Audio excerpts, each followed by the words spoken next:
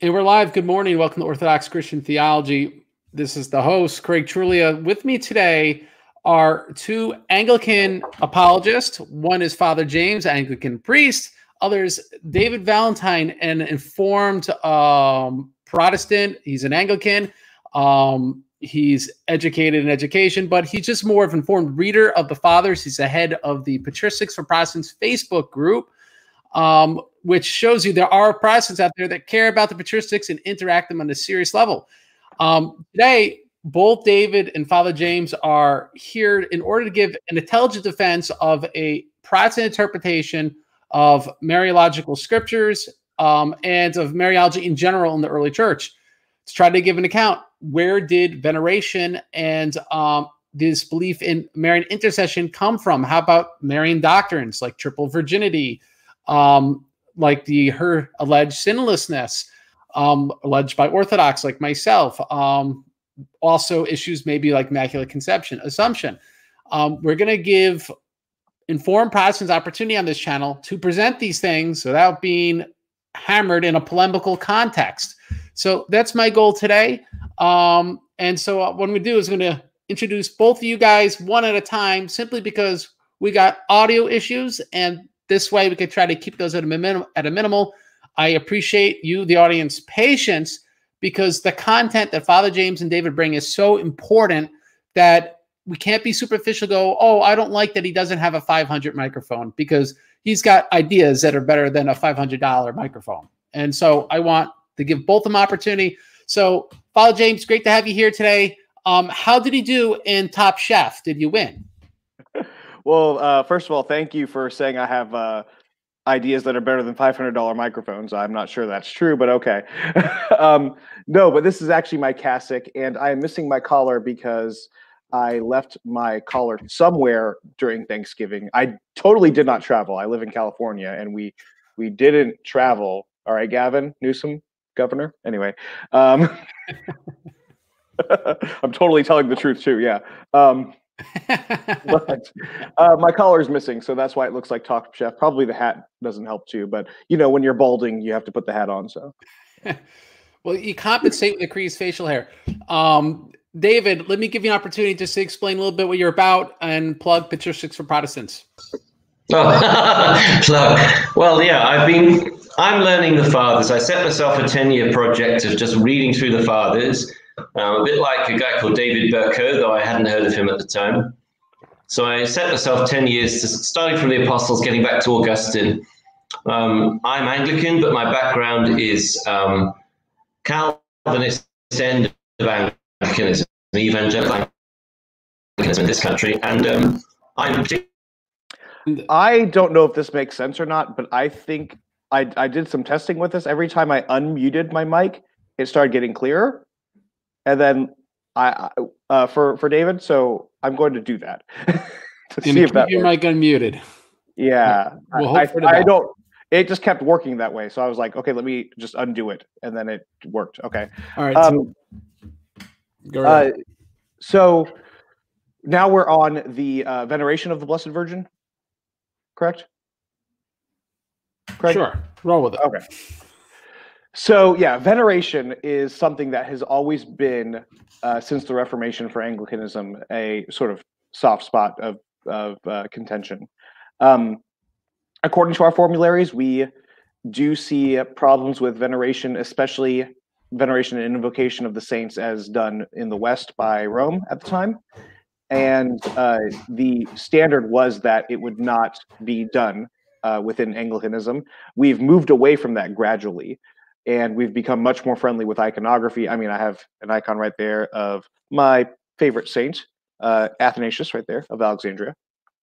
And even with like many of the most reformed Anglicans, at least within the United States, they are fine with iconography. And in fact, Calvin himself was actually not inherently opposed to iconography. He was opposed to its abuses. So it was more of a matter of prudence than it was a matter of like sort of a second commandment violation inherently because of iconography. So I would latch on to much of the Seventh Ecumenical Council. There are some things that I would have to discuss and debate about within that. But I'm fine with iconography, and most Anglicans today are. The question of invocation is a different issue, and I go back and forth on this. I do see the problems with many on the more Reformed side about invocation of the saints. I have done it myself, invocation of the saints, including the Blessed Virgin. I have a rosary, but I've moved slightly more Reformed in the past year or so. My position on invocation of the saints is that for my own personal prayer life, what I do is any invocation of the saints is directed first to God, asking God to ask the saints to pray for me, if that makes sense. That is I don't want to call it a compromise. I think that there is nothing unorthodox about that, little o, big O. And I think it's something that I feel more comfortable and safe doing out of any sort of fears of overstepping the boundaries concerning prayer. And just so Orthodox are aware, one of our most frequent prayers is through the prayers of the Theotokos, the Savior, save us. Right? So it's the same thing, right? You're asking God through her prayers to save you. Well, yeah. Right, Father James? That's what you're talking about. Well, kind of, but you're referencing the Blessed Virgin in that prayer. We would actually do it the opposite way. We would say, "O God, our Heavenly Father, we ask that you ask the Blessed Virgin to pray for us for our salvation." Well, that's the same thing. I just started a little different, right? Through the prayers, Theotokos, Savior. Address to God. Wait, say it again then. Through the prayers, because it's through the prayers of the Theotokos, "Oh Savior." Oh, I see what you're saying. Okay, yeah, then yeah. But you would be fine with praying directly to the Theotokos, though. Of course, yeah. Yeah. So that would be then the difference, yeah.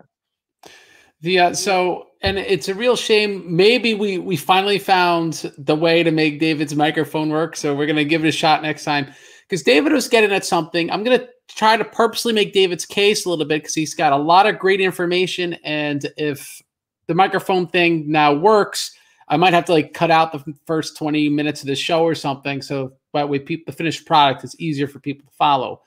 But that is this. There are scholars like Dr. Schumacher, Dr. Barker, that essentially believe that what we consider Mariological doctrines to be invasions from Gnosticism and really before that paganism into Christianity. Now, we want to be careful saying this because what the scholars are not are like just fundy Baptists, right? They're all very liberal Christians. So they're not making like a fundamentalist Baptist argument with no basis in actual history whatsoever. Not a chick track. Right? You know, so the issue would be like, for example, one of the sources for early Mariological doctrines is Ascension of Isaiah. Ascension of Isaiah very clearly is Gnostic, right? It reduces Jesus Christ, the Holy Spirit, to be these angelic beings. It actually has aerial toll houses, by the way. It has varying levels of illumination, stuff that you'll find in St. Dionysius Africa. It's a very complicated document, one that if I should do a show on, but I don't think anyone really cares enough for me to actually present the Ascension Isaiah. But the point would be is here's a document which is clearly not orthodox in the small o sense by anyone's standard, but it's actually our earliest document with Marian doctrines. We are aware of deities which are essentially consorts of God that would have been familiar to pagans. And so if there was syncretism, there's a possibility that they would then alter their female deity into Theotokos. Now, this sounds crazy, but I've seen it firsthand in my wife's country. You know, they're Buddhists, but they're really syncretists. They have a whole, pleroma of angels and stuff like that, and they pray to the moon. And so, yeah, so it's not properly Buddhism that they call themselves Buddhists. So this is not something that doesn't exist. We have no interaction with. My question then, that being said, being that there's scholars that are aware of this, I want to pose this to David, and we're going to try with microphones not muted to see if this helps David. The question being, how do you think that made the jump? Make the defense that, yes, this is something that was carried over from Gnosticism or from paganism into Gnosticism to Christianity. Make that case to the audience that this is what actually occurred. I'm not sure that I'm not claiming that occurred. I think that Gnosticism was successfully resisted before the Marian thing took off. So I'm not saying it's necessarily Gnostic. I think it's better than that. First of all, how's the sound, by the way? Okay. Okay. No, I think the Marian thing appears, I believe, most of the Marian doctrines are an error. And I think an error that the church needs to turn back from for its own unity. But ecumenically, my outlook, I want the church reunified. I've been passionate about Rome's reunification with Orthodoxy and Protestantism with Rome for a long time. I want to get out of the trenches we've been in for centuries. But I think we all have to know where we stand in terms of what we're prepared to compromise on. And I'm regarding Rome, I'm very positive about the sorry, I'm jumping away from your question, but I'll go back. But I'm very optimistic, given Vatican II and all the progress that was made there on this issue. I've got lots to say about Vatican II and Mariology, because, as I said at the start, I know a lot more about Rome than Orthodoxy. And I know that in Orthodoxy, it's not teaching that's central, it's practice that's the central Marian thing, is it not? That in Orthodoxy, you're not that bothered about defining everything. When it comes to Mary, it's all about what we do. Yeah.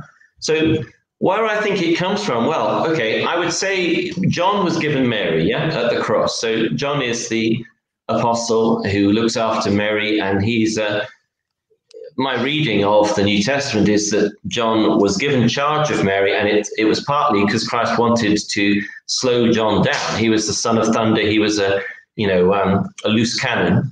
You can have these back now. Oh, you got them. And Mary's, Rosie's got them upstairs. Sorry.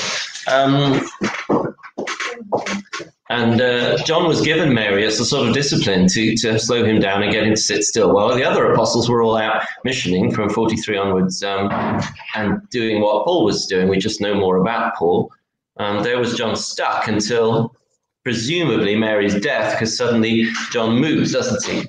He moves to Ephesus from southern Palestine, and John is there for the rest of his ministry based in Asia. So my understanding is, if you look at the patristic tradition and its relationship to John, and this, I'm going somewhere with this, that the John's relationship with Mary is reflected in his gospel. So the Gospel of John is one of our main sources for Mary. That's in Luke, and that Orthodoxy retains that memory. That's how I understand it. The huge shadow of the Gospel of John, of John's ministry, of the Apostle John and his tradition, is the huge sort of influence on Orthodoxy. If you go to as far as Gregory, the theologian, Gregory Nazianzen in the 4th century, John is the theologian, yeah. And then apart from Gregory in Orthodoxy, there's only two guys called the theologian, and it's John and Gregory. So the idea of that, I think, John, if you want to look at apostolic streams behind the branches of Christendom, yeah, that Rome is obsessed with Peter, but it used to also have a big thing for Paul. Now Paul tends to belong to the Protestants, speaking very simplistically. But it seems to me that along with Andrew, John is very central, and everything coming from John is very central to Orthodoxy. So I think, and my reading of Polycarp and Irenaeus and the tradition behind the canon of the New Testament is that, again, that's essentially the school of John from my studies in the 2nd century. So I would suggest that a sense of profound loyalty to Mary, a sense of a sort of ancestral memory of the deep relationship with Mary that John brought into his branch of Christendom, I think we shouldn't underestimate the stature, the shadow of the apostle. And I think Orthodoxy retains that sense of loyalty to Mary. So I think it's a lot better than simply a survival from Gnosticism or a collapse into paganism. I think I was persuaded by, again, Gambero, the Catholic scholar, his argument that perhaps it was God's providence that Mary only reached a more prominent role later in the apostolic tradition in order to protect the Marian devotion from being. Now let me intervene. Which would be this, and you can answer too, Father James, but this is really more a follow-up with David, which would be this. If the theory we're going to be working under is that the shadow of the Apostle John and his closeness to the Theotokos is something that manifests itself with increasingly magnified veneration and memory of Mary until it became full blown, as you probably call it, Mariology. My question for you is, let's delineate this in the 2nd century, dealing with the documents that we have: Ascension of Isaiah, Proto-Evangelicum of James, Odes of Solomon. Would you consider these documents from rising from the laity? And if so, why did that shadow cast itself with the laity and not with the teachers of the church, any real authorities? Well, I'm saying, as a matter of fact, none of the fathers that are in the mainstream of Orthodox Christian doctrine say those things. So that's all I'm saying. I'm not saying I agree with you, but why do you think that is, though? Why the difference between laity and the well, teaching? It's one explanation of the as I say, the sort of indifference to Mary among the fathers. For the first 3 centuries from the apostles, most of the apostles are dying in the time of roughly the time of Peter and Paul die in the 60s. And then for a good 300 years, nobody is talking about Mary beyond the parameters the apostles set. Suddenly something new emerges. The explanation of that is complicated. As I hinted earlier, I think the sudden emergence between, let's say, 360 and 420, that sudden emergence of Mariology, it seems to be socially led, that they basically more and more people were choosing the monastic life. And women were going for the life of monasticism as nuns, and that was that whole movement, which I don't disapprove of and don't think was a bad thing. I think God worked through it. It was a very powerful lever on the Christianization of civilization. So I'm not anti-monastic, but I think the growth of monasticism, people were looking for models. They were looking for an ideology to justify that new ethic. And they just went too far. And I think, the perpetual virginity of Mary went from being a fair debate, because I don't deny that it's a possible gloss on the New Testament. You can read the New Testament through what I call the Catholic model, which is that, Mary was perpetually virgin. These were not his brothers. But it's not the natural reading of Scripture. It's just not there. You'd only project it onto Scripture if you had another reason to project it onto Scripture. And it seems to me that projection was socially led, that Christians were looking for a justification. I think Ambrose was promoted too quickly, rather like Cyprian, because he was of a high social status. He was from, a very patrician family. So I think Cyprian had different effects. But with Ambrose, I think he was a little bit out of his depth. And I think he was, he didn't know his stuff. It was difficult for guys working in the Latin West. It was even difficult for Augustine not to have access to the Greek fathers, not to have access to the full Orthodox tradition. And as Orthodox theologians in the last 50 years have begun to increasingly recognize, Augustine is outside the Orthodox tradition, as the Arminians have always maintained within Protestantism. So there was a straying in the West from orthodoxy, but the practice what happened in Constantinople, the whole issue of the Council of Ephesus between Nestorius and Cyril, is it Cyril of Alexandria? Cyril of Alexandria's teaching on Mary is clearly not orthodox. He's gone miles from the apostolic parameters, and he's teaching things that were not taught by anyone in the previous 300 years. So let me pose the question to both of you then, which would be, where did the popular support come from, right? If this is something that trickled its way up with bishops that maybe were prematurely elevated, as you're positing, like Ambrose, where did the pressure on them come from? Where did that originate from the laity? So for me, obviously, I'm much friendlier to the Marian dogmas. Not all of them, obviously. You and I would disagree or agree on our disagreement with the Immaculate Conception, for instance. But for me, it goes back to that whole thing. I'm fine with sticking with what the church. I feel like I am safer with what the consensus of the church says. So it's not a salvation issue for me, and I would never wish for it to be a salvation issue, which is why I believe in the assumption of the Blessed Virgin, but I do not appreciate Rome's position, which is it is dogma. So you reject it to the risk of your damnation. But I'm fine with it as pious belief. Okay, so you actually think your gut would be, Father James, that there wasn't this difference between the laity and the clergy on most of these issues. You just don't think it should be dogmatically binding. Now, for David, I'll just if you could clarify for us, being that you say it made this jump from the laity into the clergy, my question for you is, how did it originate in the laity? The how, if you can answer how. So why was the laity pushing for the Marian? Well, where they get it from, and then why did they push? Well, why did that woman on the street in Luke's Gospel suddenly cry out to Christ, "Blessed is the mother who bore you"?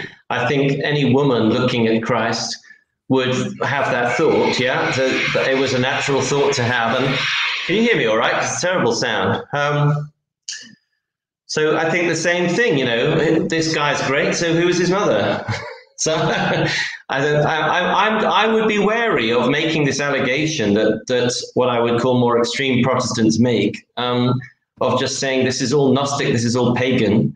But I would say that, as again from Catholic sources, that if the laity were under the huge pressure of the goddess cults in the Roman Empire, which we forget about, and unless you're a classical scholar, you forget how important these things were. The pastoral life of the early church was massively shaped by people coming from that background. Among the church fathers, they're shaped by their Platonic education, by the classical schools behind the education of the literate classes in the Roman Empire, who are obviously a minority. But among the popular people, most Christians who tended to be the humbler parts of society, there was, an expectation that something divine and feminine must be up there. And Mary's the obvious candidate. And I assume that that's why the New Testament has this policy of what I would call extreme discretion. And it is arguable that, once Roman paganism began to decline, it freed Christians to be more interested in Mary. I would take that quite liberal view. Someone I would celebrate, for example, is Ephraim the Syrian, writing in the mid-4th century. His poetry is, it seems to me, a completely legitimate expression of Christian imagination. He's imagining what it was like for Mary. He's imagining what it was like to grow up as the Son of God. He's imagining, he's engaged in historical fiction through his poetry. It seems to me that's perfectly legitimate. There's nothing wrong with that. And the problem with a lot of what went wrong, especially in the Latin culture, in the Roman Catholic Church, what's gone wrong is that a confusion of the imaginative engagement with doctrine. So in the Catholic Church, there's been this massive flipping over from, let's imagine what it was like to be Mary. Let's imagine Christian art, which is perfectly legitimate. Yeah, the endless pietas, the endless Madonna and child iconography, perfectly fine there in the New Testament. But to make that jump from fiction to fact, from imagination to intellect, to take it seriously as a piece of doctrine, that seems to be the big mistake that's happened in Rome.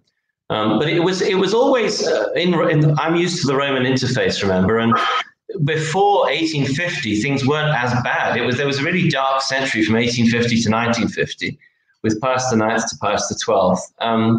Where the Catholic Church created these two doctrines of the infallibility of the Pope is obviously extremely divisive for Orthodoxy, but also the Immaculate Conception at one end of that century in 1854 and the Assumption in 1950, extremely unhelpful doctrines. Even a lot of Orthodox, I understand from Catholic friends, were upset by the proclamation of the Immaculate Conception and some by the proclamation of the Assumption, because the Orthodox world saw it as rather improper to be giving legal doctrinal definition to these practices of the Church.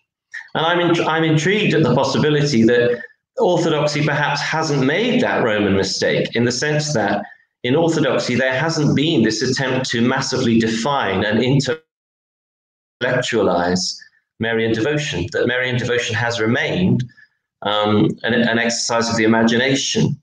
It's something that non-Orthodox, non-Catholic Christians around the world, even friends of mine who become Catholics, they can't relate to the Marian thing. Even John Henry Newman, famous convert in my country's history, he said he couldn't relate to the Marian devotion. It just meant nothing to him. You have to grow up in a culture like Italy or Greece where that makes sense, or an Orthodox home. For most of us, the Marian devotion makes no sense at all. But talking to Catholic and Orthodox people, particularly women, I have to say, has helped me to understand how it feels to be praying through Mary to Christ. Yeah. And I'm not someone who says all Catholics and Orthodox are worshipping Mary. I can see the distinction. But the definition within Catholicism has been destructive and divisive and unhelpful. And I think Rome is going to have to, if the church is ever going to be unified, Rome's going to have to go back on that. But they're on the way because Rome has turned towards the sources. A wonderful thing that happened in the last 100 years, before and after Vatican II, is that Rome has turned back towards the sources. The ressourcement movement was huge behind Vatican II. So if Rome is saying, okay, you know what, let's forget the last 1,000 years of Latin, schismatic Roman doctrine, as Orthodox would call it, let's just look back at the fathers. Well, if Catholics start looking at the fathers, if Protestants start looking at the fathers, and if the Orthodox are taking an honest look at the fathers, we will, if we're starting from the same sources of authority, we're going to come to some sort of unity. We'll be able to reach a place of peace. Now, let me ask this, and we can get Father James answer first, and then we could get David's. And forgive me for being punchy, but, we're trying to make this somewhat fun because it's a show. Why not venerate the Theotokos? Why not pray to her and she can intercede before God for you? Right? Why not? She wants to. Look at her. So why not? Well, my answer.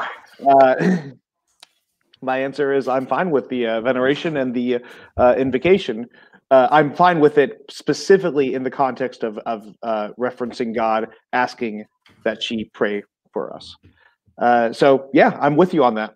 I mean, your listeners probably may or may not know, but I came to Anglicanism through Eastern Orthodoxy. I first discovered liturgy through the Eastern Orthodox, and I almost became Eastern Orthodox, but there were some issues that I had theologically, so I ended up becoming Anglican instead. But why not ask her for prayer? Ask her. Well, the question is, can she?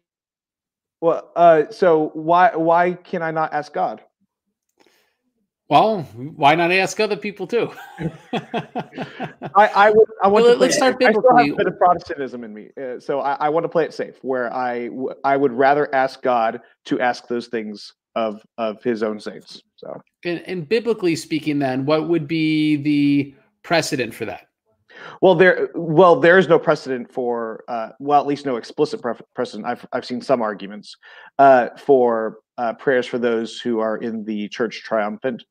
I wouldn't say it's praying for the dead because that would be a rejection of the resurrection. But although the resurrection hasn't happened for them yet, so they are not fully dead, but there is a deadness of their body.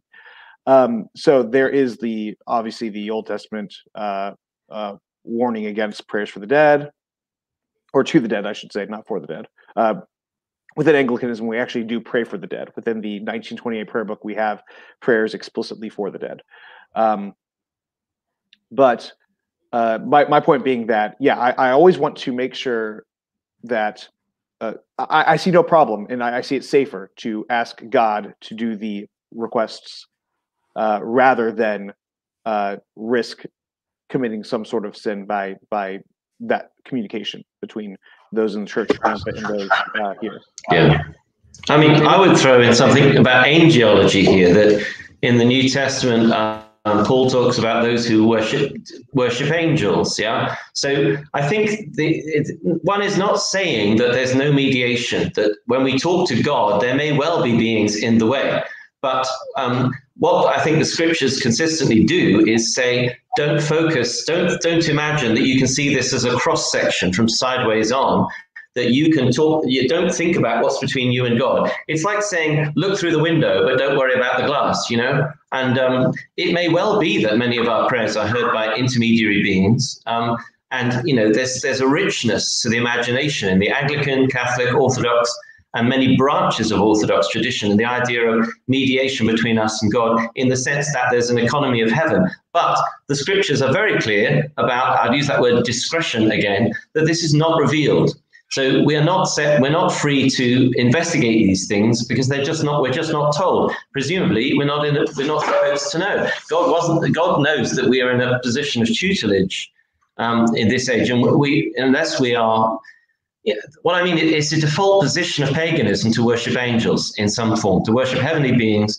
You know, most African traditional religion, many African tribes, you know, 100 years ago, there was still the idea of an ultimate God, a creator above everything, as there is in Hinduism. But in between, it's like the clouds between us and the sun. There's all the intermediaries. And it seems to me that the scriptures want us to avoid any thought of the intermediaries, that direct access to God it's an exaggerated concept in Protestantism that kills a lot of Christian imagination.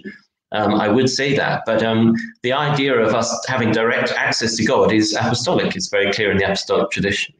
So it's just, I can't relate to praying through Mary. I can't imagine that if I try to talk to Mary, that she can hear me. So if I'm working in a Catholic school, or if I'm at a Catholic service and there's a prayer to Mary, I just can't relate to that at all. I don't judge those who do, but I would say, you know, I can't imagine it. I think she's asleep in Christ and she can't hear me, and that's full stop. And it seems to me that the New Testament, I keep going back to this, the New Testament, the first 3 centuries of the fathers, the same thing. No one is interested in Mary. No one is talking to Mary or even about Mary. You know, Mary is not important. That I'm not making that up, and I'm not trying to impose that. I'm just saying that's there in the tradition. So where does this come from? We've been discussing various theories of where it came from, but I would just say, if we want to be Orthodox Christians in this, with a small o or a big O, if we want to be rooted in the scriptures and the fathers, then where on earth does this come from? What on earth is making people want to talk to Mary rather than straight to Christ? Father James? Yeah, so I do want to point out, I would have a disagreement there. I do believe that the saints in heaven are actually praying for us. I think we see evidence for this in Revelation itself. So I am fully convinced that the saints in heaven are praying for us, including the Blessed Virgin. I just do not believe that I have necessarily direct access to the Blessed Virgin through prayers. And I would rather, I mean, honestly, if I had a choice between people here praying for me and the saints in heaven praying for me, I mean, I love you guys, but I'd rather have the saints in heaven praying for me. But I see that the avenue through that is through God himself. I think my avenue of prayer should always be directly through Christ, always. So there's a Lutheran pastor, and he does YouTube stuff. His name's Jordan Cooper. He actually brought up a great point that I think is important, and like his sola scriptura is a bit stronger than mine is, but he points out that we never see prayer in scripture that is not in the context of worship. So I would agree with that. And so that's one of the hesitations I have with the idea of prayers to the saints directly to them, rather than prayers to God asking them to pray for us. I like your point, James, that there's a distinction between believing that the saints are praying for us and what that means for us in terms of what we should do. We can believe that we're being prayed for, but we're not encouraged to pray to. It's just Paul is constantly talking about saints who have gone to sleep in Christ, and there's never any suggestion we communicate with them.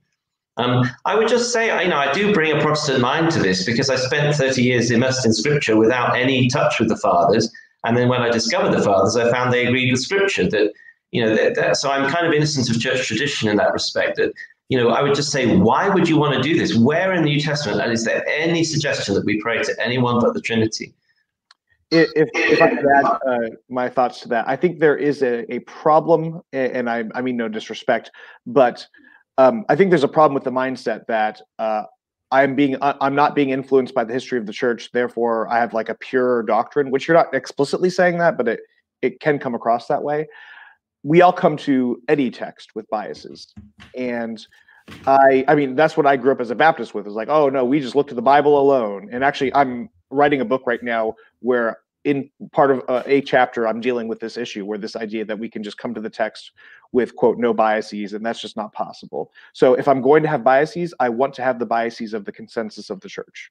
So now let me ask this, and David's going to have to go on mute, which would be, we have arguably 4 prayers to the Theotokos that precede Nicaea, right? They give us some sort of delineator here. And to name them, it would be the Subtum Praesidium. There's some debate over dating, and you and Father James and David, you could talk about this. But we have that prayer for those who are listening. That's, O Mother of God, do not despise our petitions in time of trouble, but rescue us from dangers, only pure, only blessed one. There's the Anaphoros of Coptic/Egyptian Basil.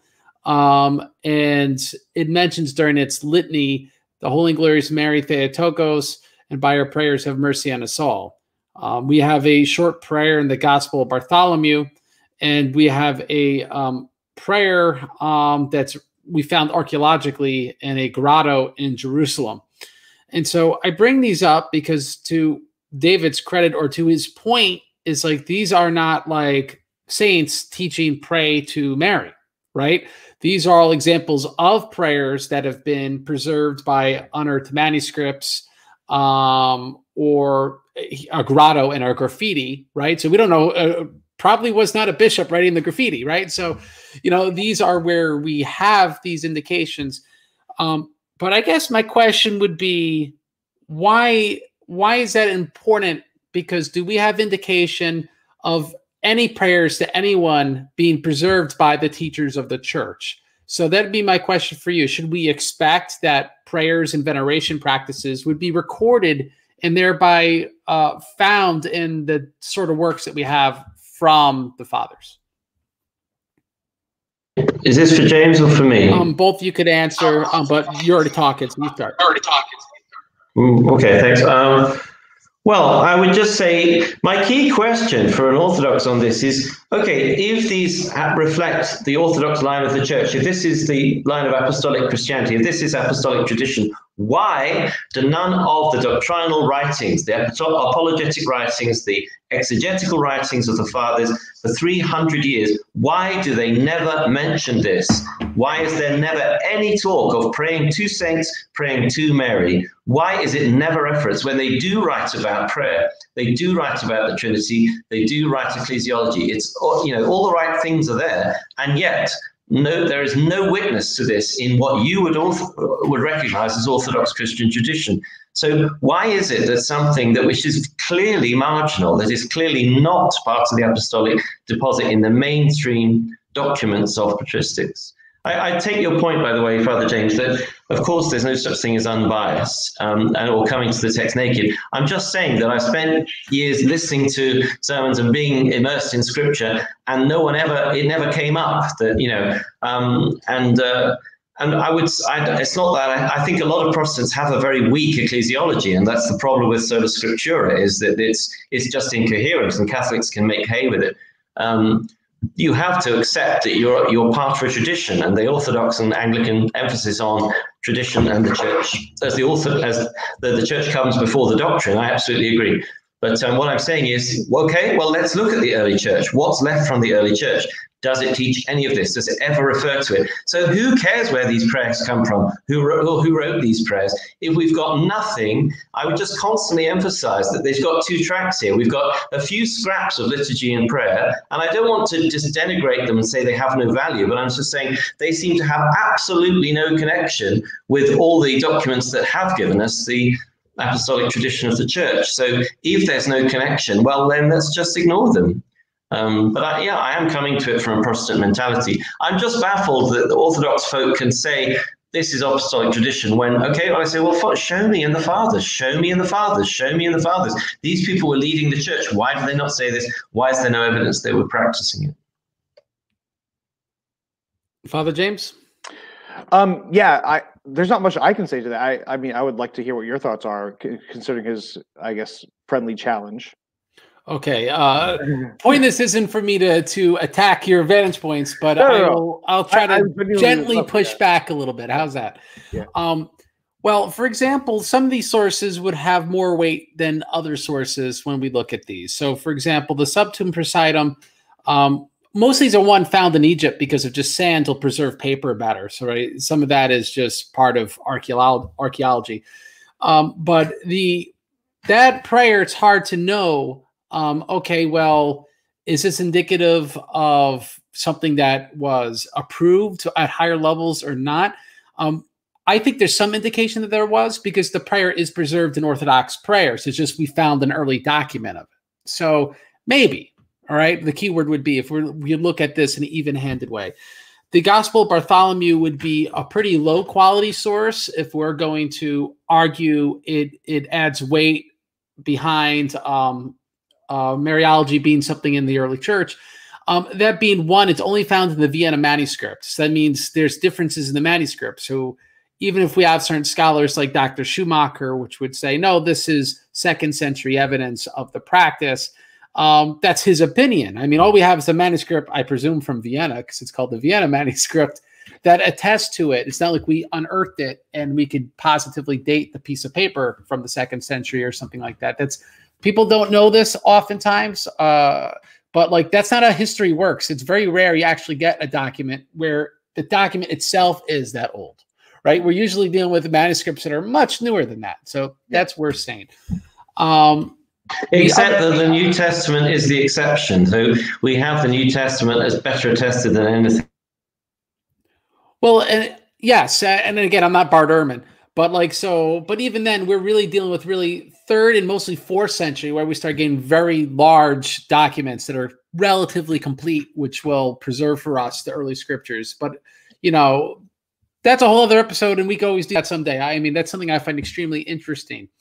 But that aside, what would be, I would say, compelling evidence of approval of the fathers of Marian intercession would be the liturgical evidence, because the liturgies would have been, if they're written down, right, would have been what was approved and what was purposely propagated.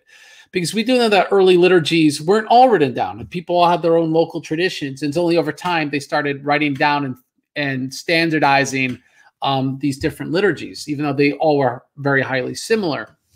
But that being said, if we have a 4th century Prayer to Mary in a liturgy, chances are St. Athanasius was doing that same liturgy. And that would be, I think, a stronger material evidence. Even if it's not Athanasius writing about it in apologetic work, because without there being a specific controversy like Jerome for him to respond to, it's not going to come up.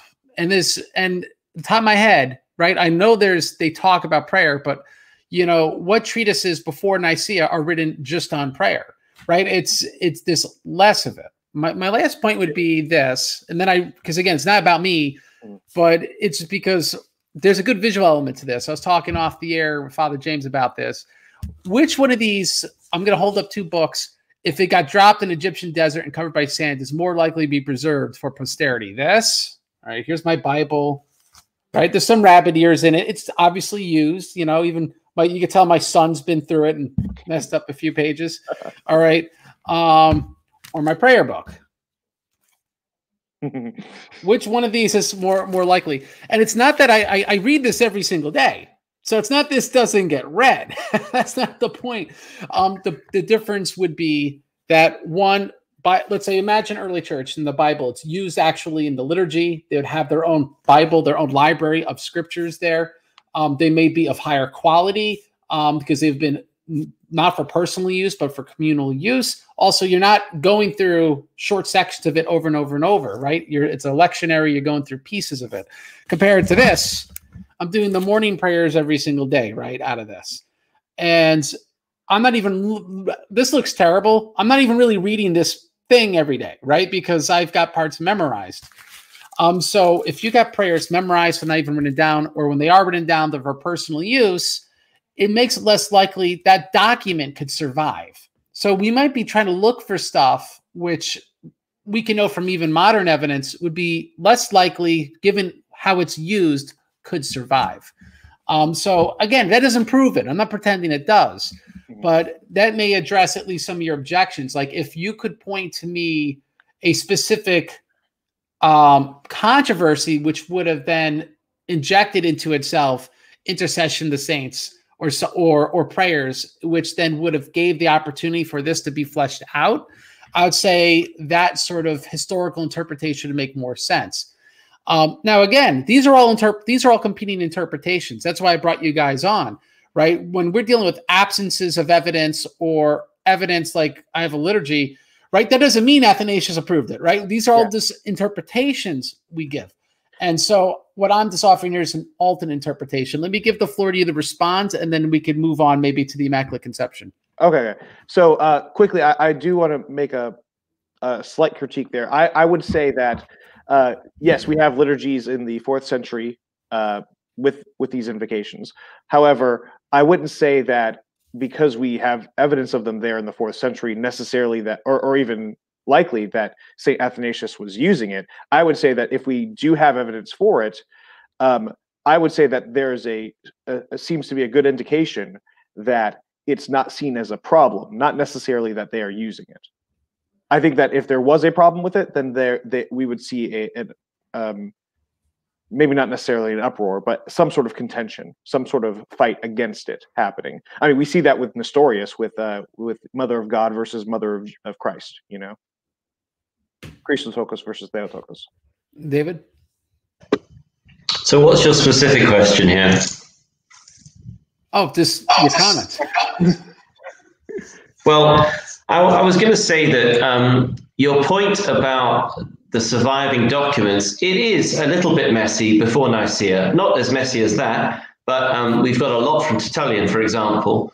And Tertullian is not just indifferent to the Catholic or Orthodox agenda on Mary, but actually consciously resisting it, and openly so, and says quite offensive things from a Catholic point of view. But when we get to the 4th century, when the Catholic Christianity is born, when we have an imperial faith, when we have huge surviving corpuses like Chrysostom's or Nazianzen, or especially St. Augustine, we've got an enormous witness from working bishops to the life of the church. Yeah. And yet the case, like when I went through 2 different Catholic books trying to make a case for Mariology in the early church, you know, just in this one, his chapter on St. Augustine, you know, probably our largest surviving corpus, I think, and very comprehensive, working bishop in North Africa. And, you know, the case is hopeless. And Augustine still, 300 years after Christ's ministry, Augustine at his death is still not writing about Mary in any way that I, as a, you know, for anyone with Protestant background, wouldn't be working with. Augustine's not saying the right things. And yet when Augustine dies, we have the Council of Ephesus and suddenly someone is saying that. So it's coming from a different place. But I would just say you have a point about your prayer book versus your Bible, which would survive for an archaeologist. I'm just saying, well, once we do have enormous surviving corpuses, we still have fathers that are central to the tradition of the church, still completely continuing what I would call the apostolic tradition. Now, if you can unpack a little bit, because we were asked this and you just got on the topic, and we will have a question answers for everyone. But you said something about St. Cyril. Your question for you would be, what do you think that St. Cyril of Alexandria taught about Mary that was new or wrong? If you don't mind giving us the context of the situation. David's on mute. Oh gosh, what can I say? That's a big one. I mean, Theotokos was coined by Athanasius. I don't think it's coined by Origen, though there is debate. But Athanasius is using Theotokos to organize his Christology. He coins the term for Christological purposes. But by the time we get 50 years later, more than 50 years later, to Cyril, Theotokos is being used to exalt Mary, not to exalt Christ. I think the term changed in its usage. So I find Catholics using Theotokos, that it's effectively using Christ as a leg up to increase the status of Mary. But that's precisely the opposite of why it was coined by Athanasius. So on Theotokos itself, I think it's being misused. So Nestorius's objection to Theotokos was to that misuse of the term, and his emphasis on Christotokos was he was just trying to say it's being misused, and the agenda of the church at Constantinople under Cyril and his friends was a long way from apostolic tradition, and Nestorius' objection was perfectly justified. I am a little bit out of my depth when I get to Ephesus because I only know it in outline. I know, as I said, I've only got as far as around 200 in my detailed read through. So on Marian stuff, I've got that far. But so when you ask me what was wrong with Cyril, well, I also say even Catholic and even, well, I haven't read any Orthodox apologists' accounts of the Council of Ephesus, but even the Catholics fully admit that Cyril behaved extremely badly at Ephesus. He basically took over the council, proclaimed excommunicated Nestorius before he even gets there. His behavior was appalling, and even Catholic apologists admit that, but they forgive Cyril because he says the right thing from subsequent points of view. What the funny thing for me is that it's not what they taught; it was the character of the people promoting the novel Marian doctrines. If you look at Jerome was, even Augustine, for example, the correspondent of Jerome, was appalled by his behavior and how supple he was. Like, I'm really into Origen, now I hate Origen. Changing his mind, behaving appallingly, attacking Ambrose because he was clearly jealous of Ambrose and wanted to be a bishop in his own right, wanted ordination. No one would ordain Jerome. He keeps moving around. Jerome was not an impressive character, not an example. Yeah, and yet who's promoting the Marian doctrines? Jerome. Cyril is, behaves appallingly around the council, is a politician rather than a bishop. And yet, why do we like him? Oh, because he teaches the right things about Mary. So I think it's like, it puzzles me because what I keep seeing is that the people who are behaving badly are promoting this doctrine, and yet we forgive them because we like the doctrine. Well, I'd say, well, let's look at their lives. Of course, people can spin huge nets of ideology to make themselves sound right. Let's look at their behavior. And once we've got evidence of behavior, all the people promoting the new Marian cult are the wrong people. Now, let me ask this before we change subjects, which would be, I'm sure Gambaro talks about it. Father Christian Kops talks about it. They talk about a low Antiochene Mariology. Essentially, the assertion being that those the more literal interpretation of Scripture, which they stereotype to be Antioch, didn't have this highfalutin Mariology, which would be consistent with the stereotype that they had this kind of literalist approach to the Scriptures.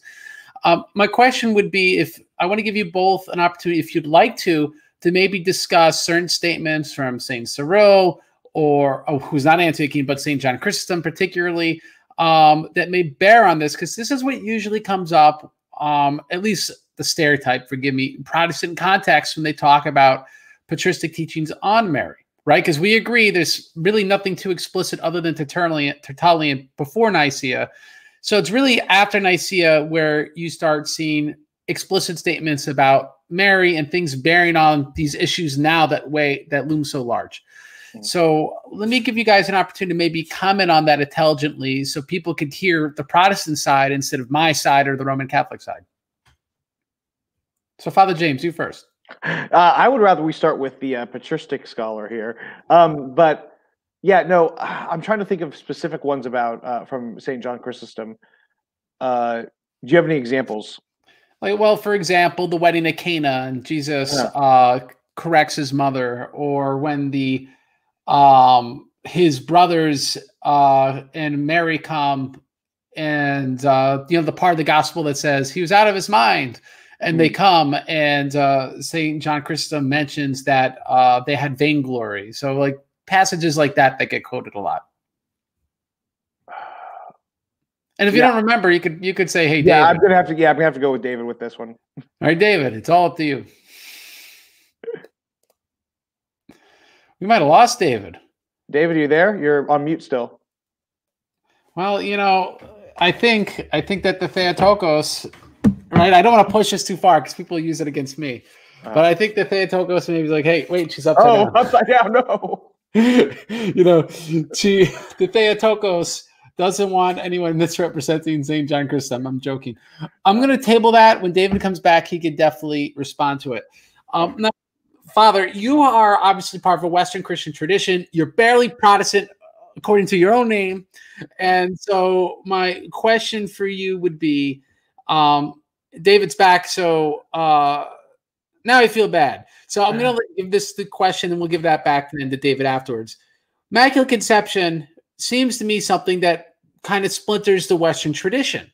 And so my question for you is, why is it so bad in the end? Because, right, Jesus Christ still saves people. It's just another honor for Mary to throw on top of the others, which you already don't agree with. So why is this not a big deal? Why is this a big deal to you in a bad way?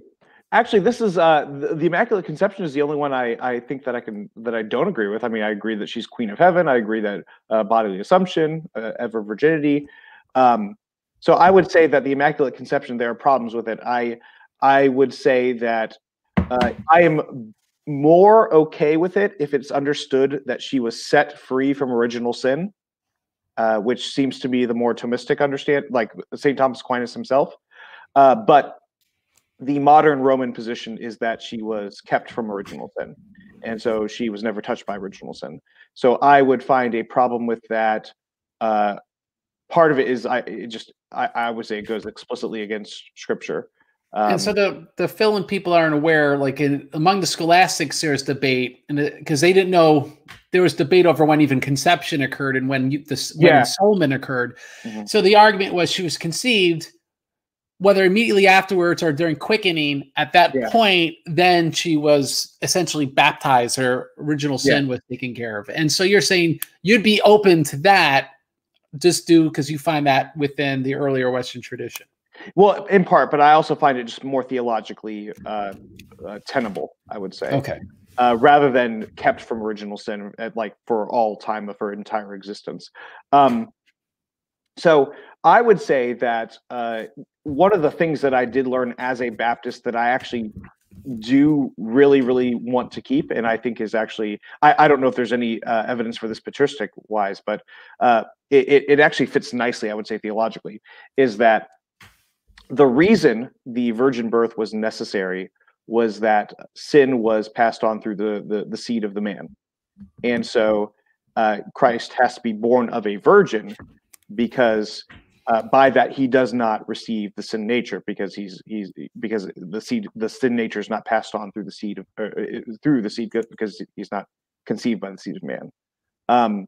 So with that, I think it explains very well the necessity for the virgin birth. And on top of that, I think it also helps with the question of how can Christ be conceived from human flesh without being tainted by the sin nature, obviously coming from an original sin mindset. All right, and David, if you want to, I'll give you an opportunity to comment on the Immaculate Conception now, if you like, and then we'll rewind a little bit because he disappeared. We'll talk about maybe. Sorry, just needed the toilet. Had too much to drink.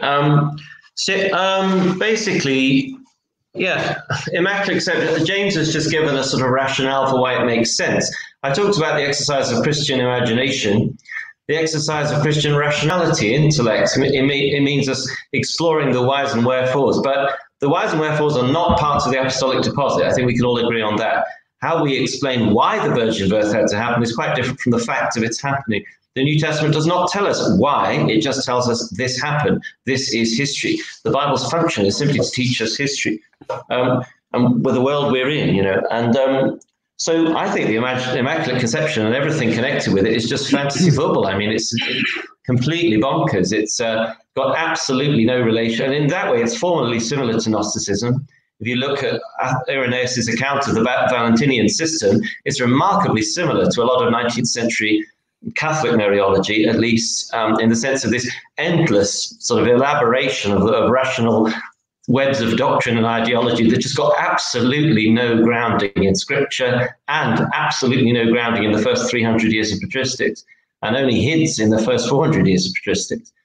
You have to go a long way up the patristic line in order to get anything like it. So, no, I think Immaculate Conception is complete fantasy. It's just got nothing to do with Scripture at all.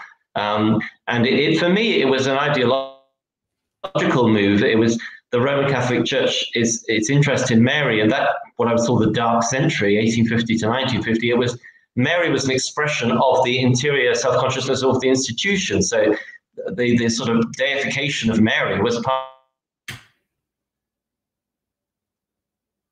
of the sectation, was sort of become narcissistic and self-worshipping, and Mary was part of that self-worship. But what I love and celebrate about Vatican II is that the Rana brothers and and Benedict and Karol Wojtyła, who became John Paul II, the whole team who led Vatican II, and the voting behind the council consistently relegated the Marian stuff, brought it back down to earth. It was a close vote on several points, but basically all the Marianists, and there was a huge Marian movement worldwide in Catholicism running up to 1950, not running up just before the council was called.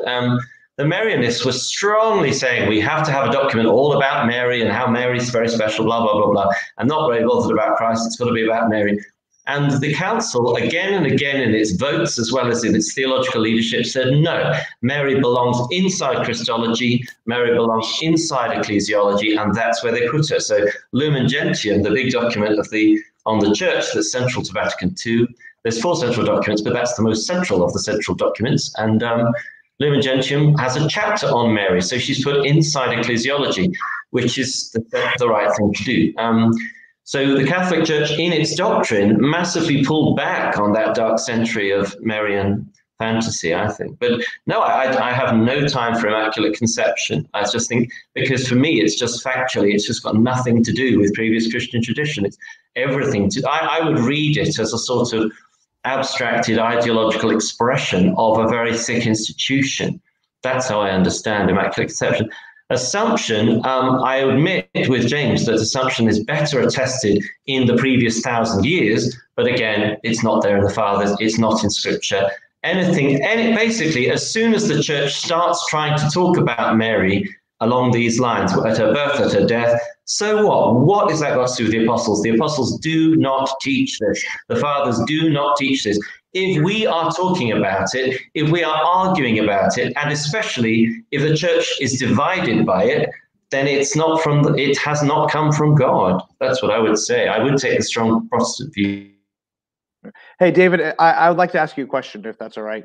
If that's all right, Craig, as well? Go ahead. All right. So what is your view when it comes to theology? Do you hold yourself more to this understanding that you should only derive theology from Scripture itself?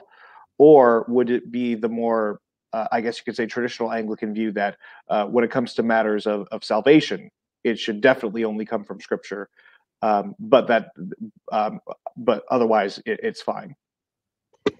Well, I think I take the Anglican view that's common to most Orthodox and Catholics, which is that we can't pretend to read Scripture independently of the development of the Church, that the canon was a product of the patristic period. You know, I've just spent years, like the last 10 years, just intensively studying the composition of the canon, the New Testament and the early Fathers. I'm convinced now the New Testament was assembled by the time of Irenaeus, that it didn't take that long. And that it was mostly the school of John that was involved in the setting up of the canon. I'm convinced of that. That the reason why Irenaeus is the first father to witness to almost every New Testament book is because he's coming from, as he says, the school of Polycarp, the school of John. So I think John was one of the reasons the Lord allowed John to live the longest, was to edit the canon, to create the canon. So I take a very early canon view, but I don't pretend that the problem in the States is that a lot of Protestantism in the States, this sola scriptura thing is also complete nonsense, and also foreign to Scripture. The Scriptures don't point to themselves, they point beyond themselves. So, and the Scriptures say, you know, Christ is endlessly saying inside the canon that the Church is a tree, is a shrub, is a vine, you know, that we're planting something which is meant to develop. And so this is something I think the Catholics have taught me, that I've learned from Catholic theology, is that a much richer ecclesiology, that there's nothing wrong with the Church developing. And so it's made me more open-minded about developments. I've talked about the Christian imagination with Ephraim the Syrian, for example. I see a lot of that in Catholic Mariology and Orthodox Mariology. The little I've seen is that is legitimate organ. It's part of our worship, is to dedicate our imagination to the Lord, explore things with our imagination. But we've got to keep a clear dividing line of what we're up to here. Are we teaching doctrine? And it seems to me with the Immaculate Conception, with the doctrine of the Assumption, the Catholic Church went horribly wrong, badly wrong, in that it was turning something that was created by the imagination, even the shared imagination over centuries, is suddenly turned into hard dogma. It's turned into law. It's like if you suddenly said, we all have to believe in the Lord of the Rings and the Kingdom of Gondor, and if you don't, you're going to jail or you're not a believer. You know, it's just, it's hardening something. And I understand that that's what some of the best Orthodox responses were along those lines. They were saying, this is a precious part of the imaginative life and prayer of the Church. It's not something that we tie down to a hard doctrine. Yeah, I would agree with that. So I'm not your classic fundamentalist evangelical saying this is all rubbish, it's all Gnostic, it's all pagan. I'm not saying that, and I'm not saying that the Mariology is illegitimate. The exercise of our reason within the bounds of our faith is legitimate. The exercise of our imagination is legitimate. But let's not pretend it's dogma, and let's not pretend it's tradition. I hope you see what I'm saying. Now, David, let me give you an opportunity before we take any audience questions, if they ask them, which would be, how would you understand some of the passages from St. John Chrysostom and other fathers, which have more of, as they say, a low Mariology, you know, from Antioch and whatnot? Do you want to give any comment to the audience your interpretation of those passages? No, because I only know them in outline. I don't think Chrysostom is a huge corpus, and I don't know it well. I just haven't got to him yet because I'm doing the Fathers in order. So, no, I can't comment on Chrysostom. I would say that the one concession that I and many Patristics Protestants are willing to make to the development of Marian doctrine, I mean, as I've said, we mainly deny any development to Marian doctrine, but I would say that Irenaeus' idea of of Mary as the second Eve is a legitimate development from Paul's idea of Christ as the second Adam. It's a fair development, and it has a pastoral meaning for women. So I think that piece in it, but you see, Irenaeus is deeply tied into the apostolic tradition. You know, he's heard Polycarp preaching, he's heard John preaching. You know, Irenaeus is deeply rooted, knows his stuff. He's not innocent of, he does stray. I mean, Irenaeus says some very odd things. So he hasn't got a very strong historical sense, but he is deeply tied into the apostolic tradition. So there is possible. And when Chrysostom, I do know that Chrysostom and a couple of the 4th century guys, I know Chrysostom slightly slips into the 5th century, they do elaborate on the New Eve idea, but they're basically just expanding the same idea. They're not saying something new. They're inferring. They do give us permission by, you know, if they can infer from Scripture, so can we. And this is what Father James was getting at. It's okay to make these inferences. It's okay to try to come up with a theory of why the virgin birth, for example, had to happen. But you know, it's just a legitimate playing around with our ideas. We mustn't confuse it with doctrine. Yeah, I want to add to that. I think one of the problems. Sorry, David, do you mind? Right. Yeah. I think one of the problems that we see, I get bombarded by Roman Catholics constantly on my page, and it gets some of them are really, many of them are really, really good and very respectful. Some of them tend to be really aggressive. One of the things that constantly happens is it's copy pasted from like Catholic Answers or something like that. It will be about 24, you know, quotes, you know, 1-2 sentence quotes, something about St. Peter and the See of Peter or the Apostolic See, and they're like, look, this proves the papacy. And I think there's a major, major problem with quote mining of the early church fathers. We have to make sure that when we're looking at these quotes, whatever we're trying to defend or argue against, that we're looking at it within the context of actually what the author is saying, what he is saying within the theological issues and debates that are going on at the time. We have to keep those things in mind. Just throwing out these quote mines just is not helpful and is not a good way to do patristic scholarship in the least. Absolutely, and one of the emphases of our discussion, I hope, has been that we've all talked about the well, something I've kept emphasizing is let's look at the whole corpus, let's look at the proportion of the corpus that's being quoted, let's look at what is this father's true agenda, what is central to what they're trying to say. Absolutely, the quote mining is ridiculous, and both sides do it. All right, and it's on that note, that's one of the big things in this channel, which is why I have some of the worst videos ever when I just like start a book and start commenting on it and until it's over, is because we can't understand a lot of these things. For a second, looked like David was putting his Darth Vader hood on. We cannot understand a lot of these things without having a fuller view of what the fathers teach. Because like one of the things that I find in the quote in the Roman Catholic quote mines, and I've had quoted against me, and I'm just trying to find the quote here, and which is this: they'll say Augustine taught the Immaculate Conception, and then I'm going to read the quote for you, and the translation I have is from the Roman Catholic quote mine, and it's from the book Against Julianus. And when you actually read Against Julianus, you realize this is like the worst possible quote you'd ever want to cite. It's actually literally contradicting their view.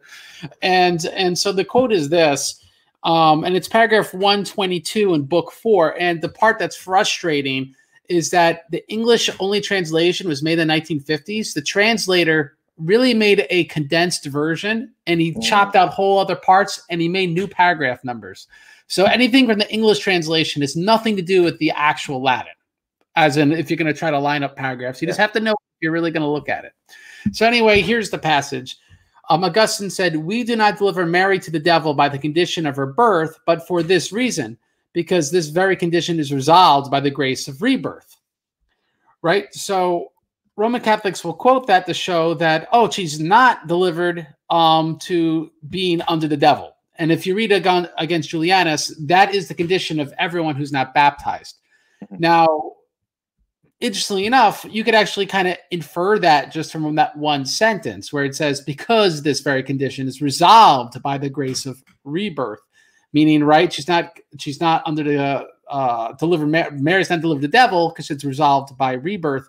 But if you read Against Julianus, we find that Augustine explicitly teaches that Mary is born of concupiscence. He teaches that Mary was baptized at the Annunciation, and if I'm getting the wrong book, I know that's definitely against Maximinius, book 2. So he views, like Leo the Great, that this rebirth occurred at the Annunciation. So quoting this actually proves the Immaculate Conception doesn't exist. The Immaculateness happened 13 years later. But it's, again, just that one sentence. Roman Catholics love quoting it, and then they just think they've proved everything, and it shows not understanding the book, the argument in the book, and Augustine's corpus. So I just want to add that. Well, Vatican II represented a huge revolution in Catholic methodology.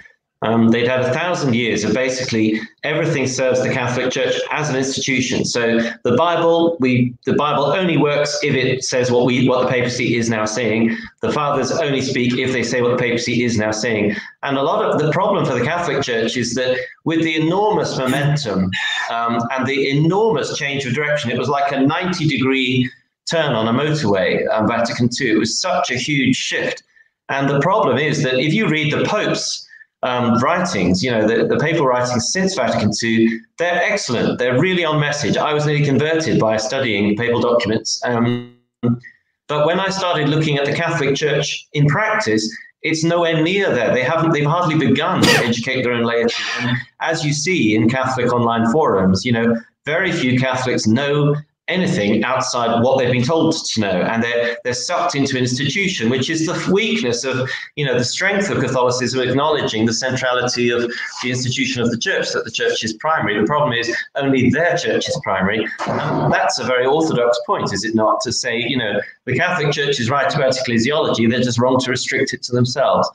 So I'd just say that in terms of interacting with Catholics, a lot of Catholics, the Catholic Church has just not you know, if you talk to those who sit in the seat of St. Peter, they're a whole lot better than everyone under them. And getting lay Catholics to listen, I mean, you know what, in America at the moment, it's very difficult to get a lot of American Catholics to listen to their own Pope, you know.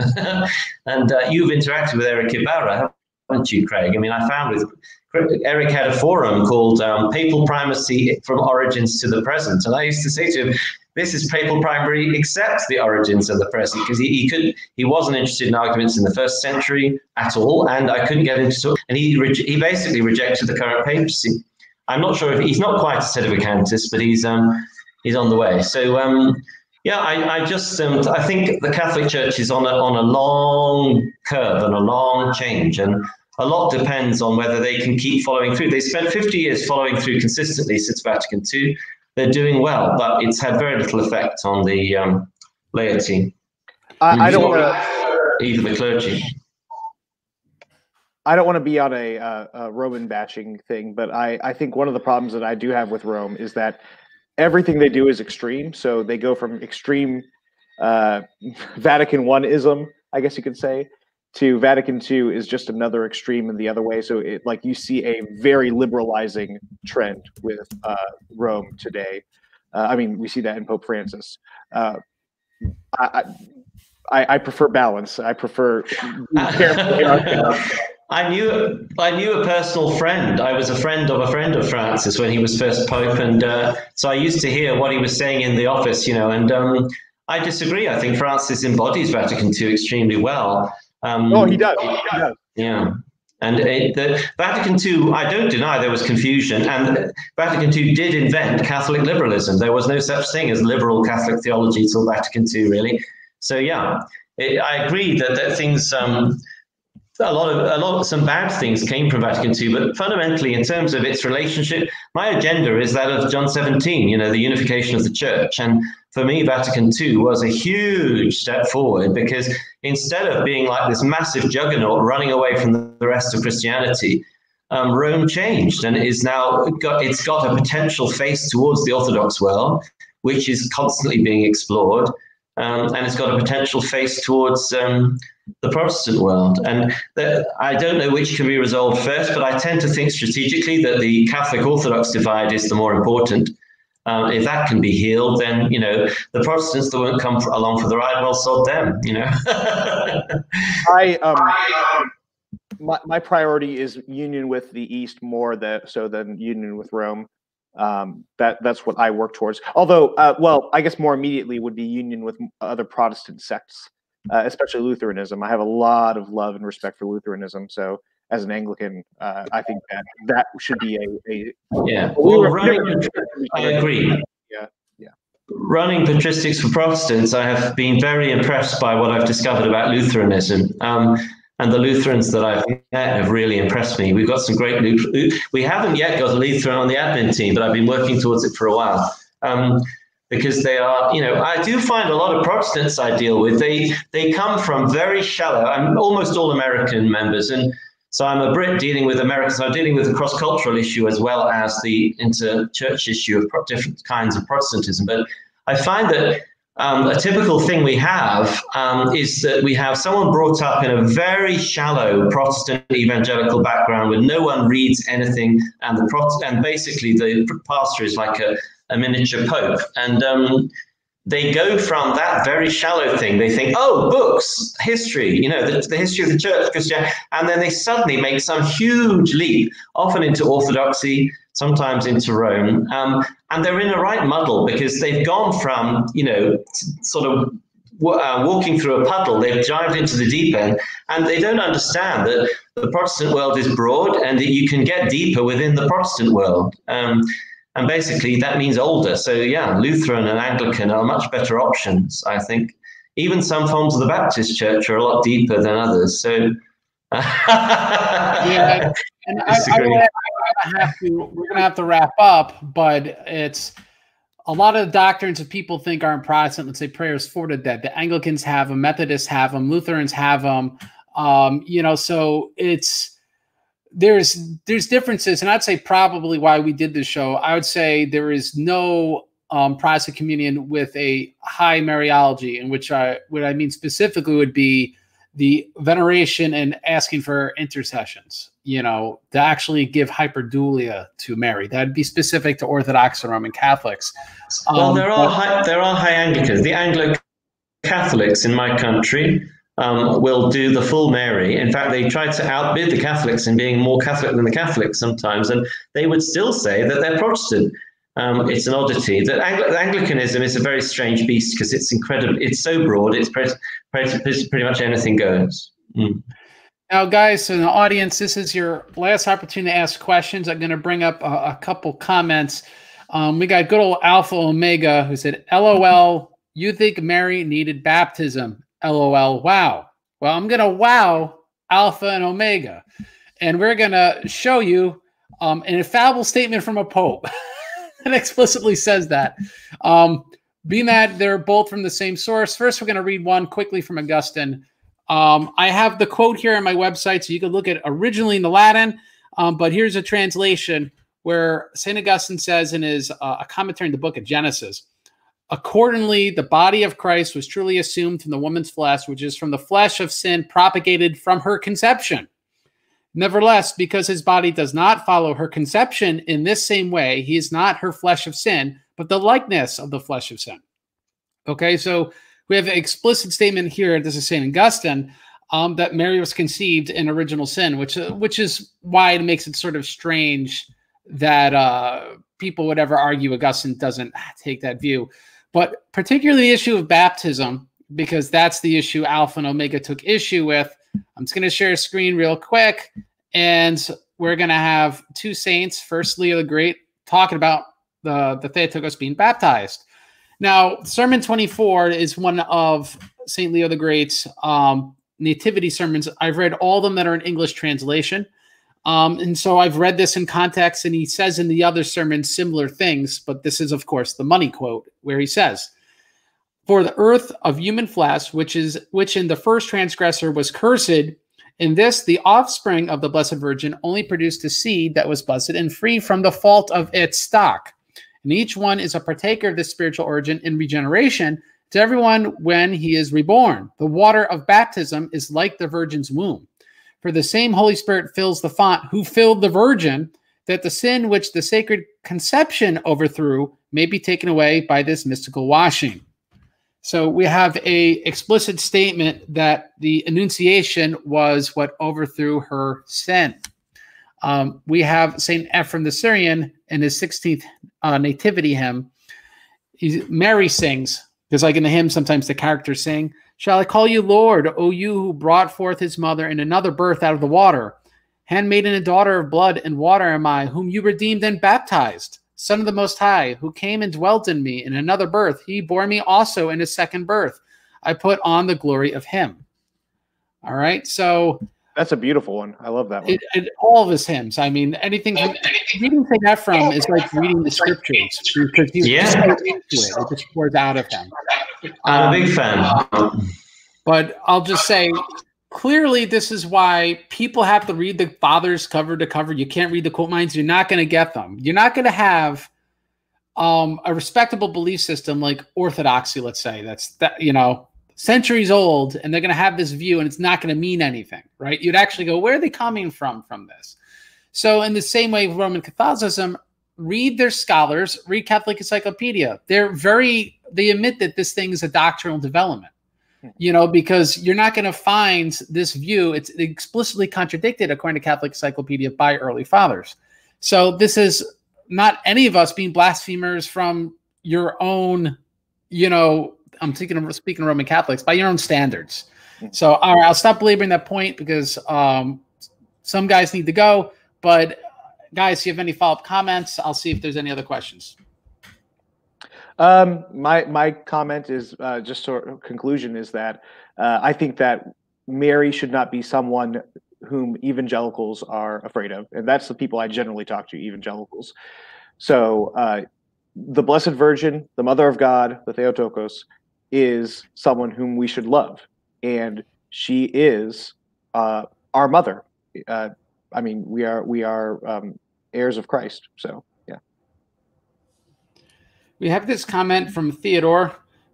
He says Catholic apologists use St. Maximus to defend the Filioque. Maximus says it isn't heretical because the Latins don't make the Son a cause of the Spirit, but the present catechism says he is a cause. So this is another issue. Like, for example, in Filioque debates, and this is where you and I, because you guys are Anglicans and Orthodox, would have disagreement. But long story short would be you could find a father that uses the term "and the Son" or "through the Son," but what's relevant is actually when they explain what they mean by it. And so what Theodore was referencing was the letter to Marinus. I do want to add, though, that Anglicanism, at least in the U.S., has been moving away from the Filioque. Our standards now actually admit that the original version is the more accurate one. And we say that the original is the Filioque, and that is an option for us to do. So it's better. It's not perfect. I do not confess the Filioque. I'm just making Theodore's asking whether or not we're saying that Mary's better if she's more sinful. I know I'm not saying that. I just want to make that clear before people say I'm saying such a thing. And I even think they'd be putting words in the mouths of our guest. Yeah, I don't know how that came about. Yeah. Well, it's slander. You just take it as it goes. It's YouTube. So. We have another. Are these just the highest quality comments? This will be our last one. David says no. He says Roman Catholics aren't the ones denying that God's essence is in the Eucharist. This is actually a good point. I'm happy you brought up because it comes up in the same homilies that St. Leo the Great, where I read about baptism, which is this. And I presume you could answer. I believe you believe in the real presence. I don't know if you reject transubstantiation or not. I do. But that being said, we believe that this is Orthodox, that the bread and wine is Christ's flesh and blood, right? The Logos made flesh would have the essence and energies of God. So the Eucharist has both God's essence and energies. I don't know who would deny that, because that'd be absolute positive denial of the incarnation from at least Orthodox theology. So I just want to make that clear. Alpha Omega, I'm not going to beat up on you because you don't like me, because no, both the energies and essence are in the Eucharist, full stop, from Orthodox theology. Just got to make that clear. Well, we're here for Anglican theology. We're here for Mary, aren't we? Not for the Eucharist. That's a whole other bag. Well, I'll say I love Eucharistic theology. I would lean more towards Luther's position, which people call consubstantiation, but that's not a Luther never used that term. Lutherans don't really use that term. That I would say that it is both. If we're going to use the questions of substance and accidents, it is both substantially the bread and wine and the body, blood, soul, divinity of Christ. So Christ is fully there, fully present.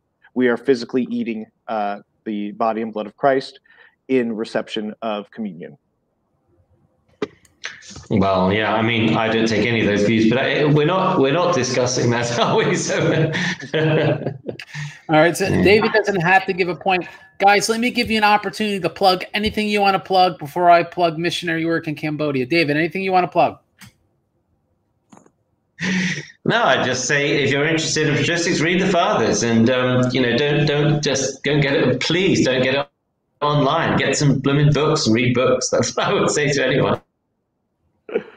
Well, yeah. Thank you for having me on here. It's always a pleasure to talk. Yeah, Barely Protestant YouTube channel. There's a Facebook page. We share memes. They're always snarky. But on the YouTube channel, actually, I do try to engage in serious questions because I call the channel Barely Protestant, but I think maybe a better term for it or better title would be Protestant and Catholic, because we see ourselves as both Protestant and Catholic, and we don't see that as a contradiction.